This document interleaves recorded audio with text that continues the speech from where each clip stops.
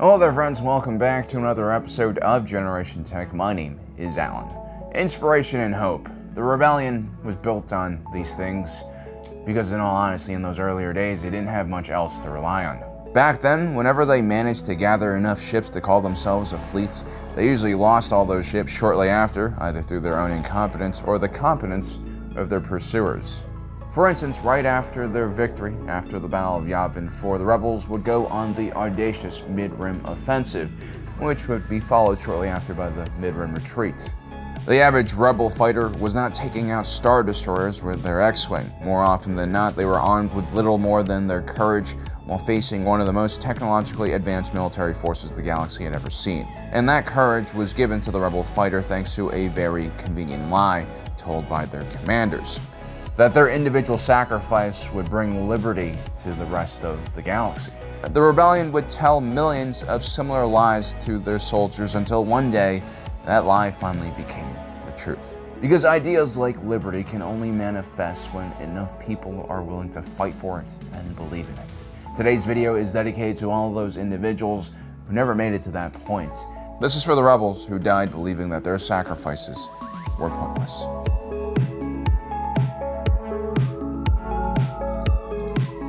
A lot of people died during the Battle of Scarif. A lot of heroes, especially the ones who were part of the initial ground team, who went in all alone thinking that no one would come to their aid. But then there were those who did come. Individuals like the members of Blue Squadron, who managed to make it through the shield gate before it closed. They would be trapped alongside Rogue One, and they would also perish and be remembered like heroes. But then there was Vangos Grek, who had every intention to join the rest of his squadron down on the surface of Scarif. Vangos Grek had flown with the famous Turfan Yellow Aces and had caused havoc in the Mid-Rim. He was no coward. But Vangos Grek was also unfortunately the 13th X-Wing that plunged through that shield gate, or at least tried to. Vangos Grek will forever be immortalized by his Wikipedia page, which documents him screaming seconds before he slammed into the shield gate as the aperture closed. He was going many times faster than the speed of sound. But at least we know his face, his name, and some of his background, because the X-Wing that's following him also slams into the shield gate. And we know literally nothing about him or her.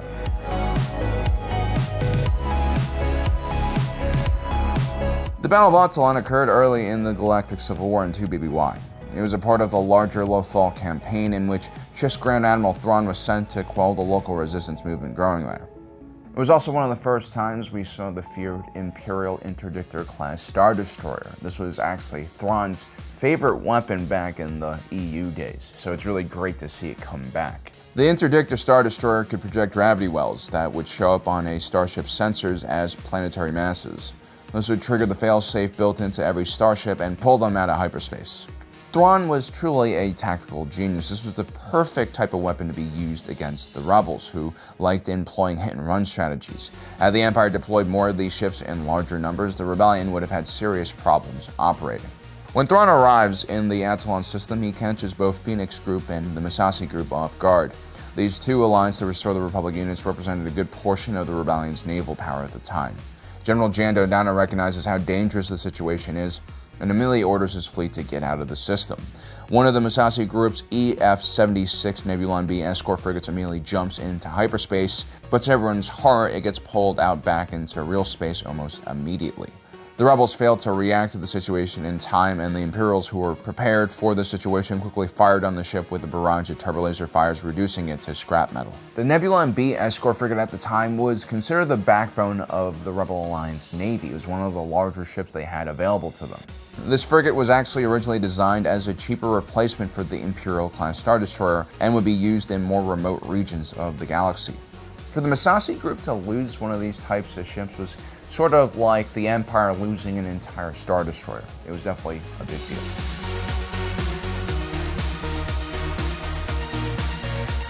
Saw Gerrera was always a revolutionary. Long before the Empire even rose, he was fighting against the tyranny of the Separatist droid army. But he was never a great leader. No, that role was filled by his sister, Stila Gerrera.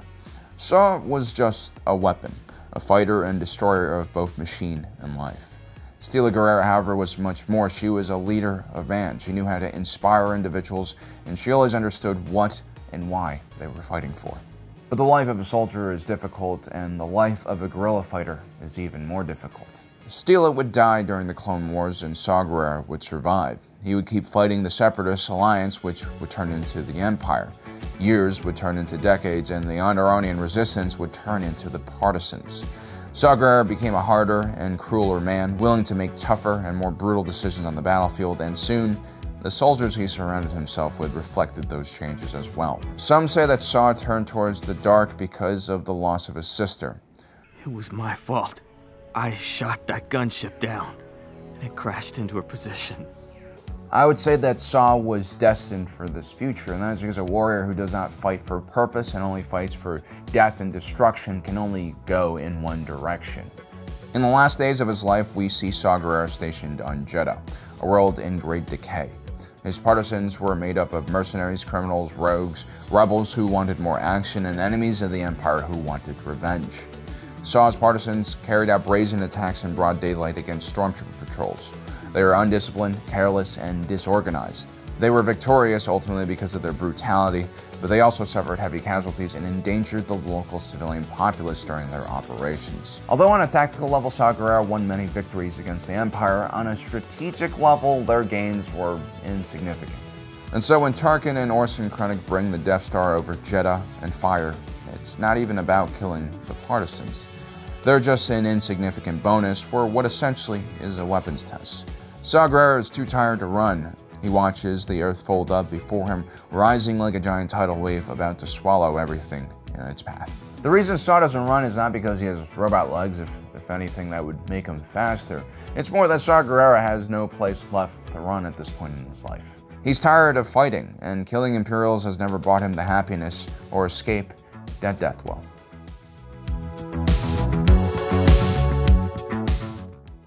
Jectano Porkins, aka Piggy, was oftentimes made fun of because of his weight, but it's a stressful life being a rebel. There's a complete lack of R&R, spare parts, benefits, and also no formal burials if you do, croak. So if I were him, I'd be stress eating all the time. Plus, Jectano Porkins was no joke. He should be respected. He was formerly a Tier 5 ace and a well-seasoned starfighter pilot and ground attack specialist. He was also a veteran of the Battle of Scarif. Porkins would fly as Red 6 during the attack on the Death Star. Unfortunately, when he destroyed one of the station's shield deflector towers, Porkins was flying way too low and was hit by some debris. His wingmate Biggs Darklighter Red 3 saw damage on Porkins' X-Wing and advised him to pull up and disengage. Jack Porkins was a stubborn individual and believed that he could handle his severely damaged ship, but he had decelerated to such an extent that one of the turbo lasers on the battle station was able to track him and destroy his ship.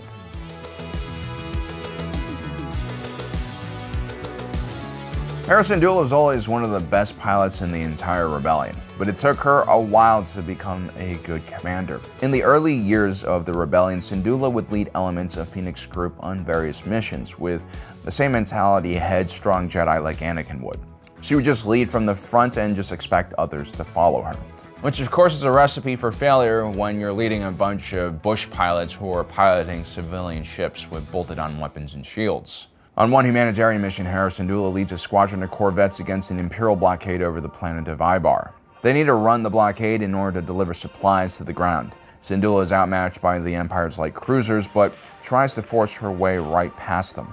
However, she doesn't try to divert their attention or outflank them. Instead, she flies right towards them, presenting an easy target. As a result, the CR-90 Corvette takes several turbolaser bolts to the cockpit at relatively close range, and it is destroyed along with all of its supplies it was carrying. Syndulla would be forced to retreat as a result. Now, eventually the rebels would come back with the prototype for what would become the B-Wing bomber and blast their way through the blockade. But I still think, as a rebel, it would have been smarter for them to approach the situation in a less frontal assault type of way.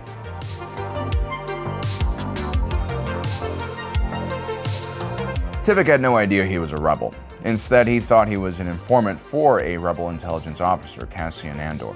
Unfortunately, intelligence officers, especially those in loosely organized and not well-supplied paramilitary organizations, are going to cut corners and do whatever it takes to get the job done. Ethics or morality be damned. Now, Tivik had some information about the defecation of Bodhi Rook from the Empire. The pilot apparently had some important information about the Death Star project. Now, Tivik and Cassian make the mistake of having their conversation in a sketchy alley, which is really the first thing you learn not to do in Spycraft 101. If you are going to meet in a public place, either use the cover of the crowd to hide what you're doing, or go to a quiet place that isn't a dead end. And so when a group of stormtroopers walk up on them asking for scan cards, Cassian Endor is forced to gun them down. Tivik, who has a broken arm, is unable to escape, and so Cassian Endor whispers sweet words to him and puts him down like a dog. This would have been completely avoidable if they weren't screaming at each other in a dead end at the end of an alley.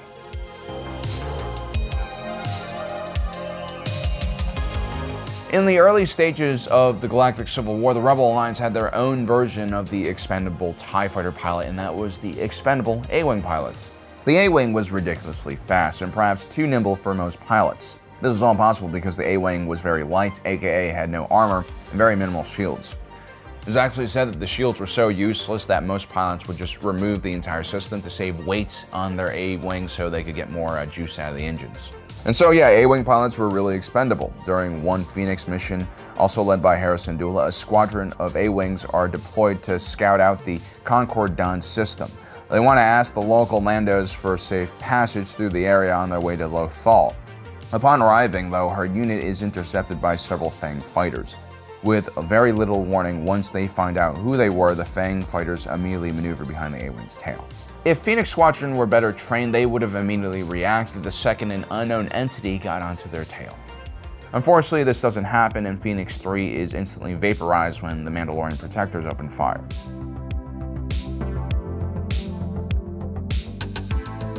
The GR-75 medium transport is a terrible ship. It essentially is a clamshell hull with engines on it, and it's not fit for transporting anything you want to keep alive for the duration of the journey. Which is exactly the type of ship that the Rebels would have to somehow modify and use for their war against the Empire. The GR-75 was famously used during the Battle of Hoth as an evacuation ship. What made it so terrible was its lack of armor, slow speed, lack of weapons, and Class 4 hyperdrive. Now, for some reason, the Rebel fleet at Scarif included 12 of these starships. If I remember correctly, the Rebels would modify these GR-75s by placing 4 light twin laser cannons on them, but at this point, you're just putting gun ports on a minivan, which really just attracts a lot of negative attention to a ship that you don't want to attract any attention to. During the Battle of Scarif, one of the Rebels' GR-75 somehow makes it through the entire battle intact, but as it's escaping, it flies directly into Darth Vader's Devastator, which has arrived from hyperspace. And so we're just going to add bad luck to the GR-75's long list of disadvantages.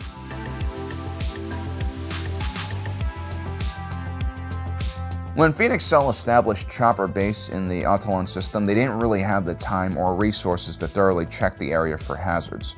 They were just happy they had found a suitable planet that wasn't being surveilled by the Empire. And so when A-Wing pilot Lieutenant Dicer, callsign Phoenix 6, was on a routine mission to place a sensor beacon on the perimeter of the base, she also made first contact with some terrifying Krykna. Now in cartoon form, they might not be so terrifying, so let's just play some clips of what they look like in live action. R.I.P. Dicer.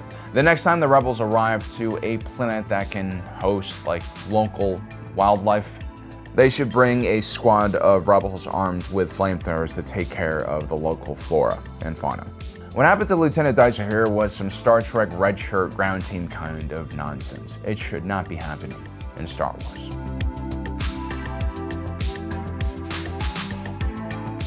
Captain Mika Ivan, callsign Hal, was the heart of Twilight Company. This was a unit that probably saw more combat than any other Rebel infantry unit during the war. Like many of the greatest combat leaders in history, Captain Ivan was rumored to be a teacher before being an officer.